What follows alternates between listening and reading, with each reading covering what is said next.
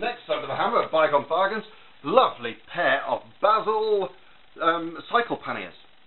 Brilliant. I mean, cycling holidays are coming back into fashion. I know a family of 4 who went to northern France cycling, camping for their summer holiday this year.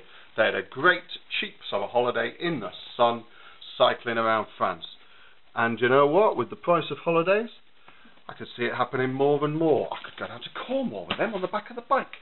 For the price of a couple of panniers and a tent and a roll mat, poof, fantastic. They're in good condition. They've been used. They've got good clips. The clips are still all right, aren't they? Yep. Just your classic plastic clips.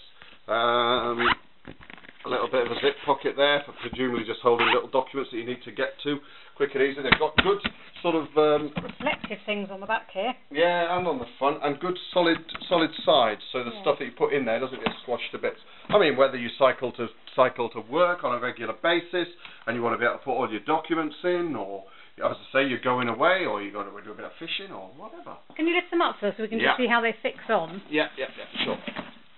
You'd have to have a rack on your bike. You put a rack on the bike, and then this bit goes over the top, and then gets secured onto the rack with these straps. There's 2 straps on either side, and there's also right. There's a Velcro strap on that one, which would then go through the frame of the rack that's coming down. But there isn't one on that side, so you'd have to improvise on that. Put a zip tie. Yeah, we like zip ties. Absolutely, it's not going anywhere if you've got a good strong zip tie on it.